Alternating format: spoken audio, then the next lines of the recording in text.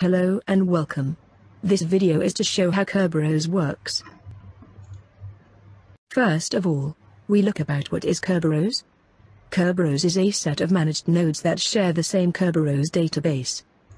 The Kerberos database resides on the Kerberos master computer system, which should be kept in a physically secure room. Changing or accessing the contents of a Kerberos database requires the Kerberos master password. Other than that, users in one realm may need access to servers in other realms, and some servers may be willing to provide service to users from other realms, provided that those users are authenticated.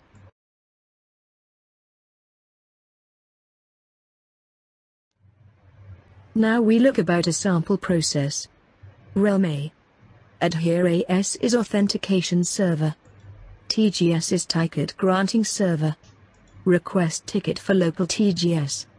Clients send request to a TGT, ticket granting ticket, which includes the user ID and the TGS.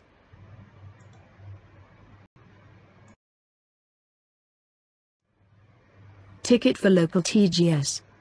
AS returns ticket granting ticket identifying information for the client and a block encrypted using the encryption key based on the user's password specified in the request.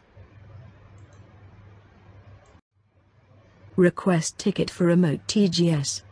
Client request for an authenticator, ticket and the name of the requested service, requested times, option for ticket and a nonce.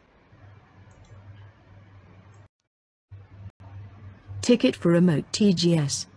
TGS returns a ticket plus information needed by the client, with the information encrypted using the session key now shared by the client and the TGS.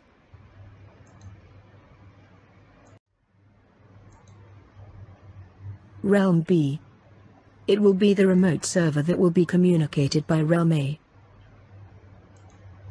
Request ticket for remote server. The client requests an option that mutual authentication is required.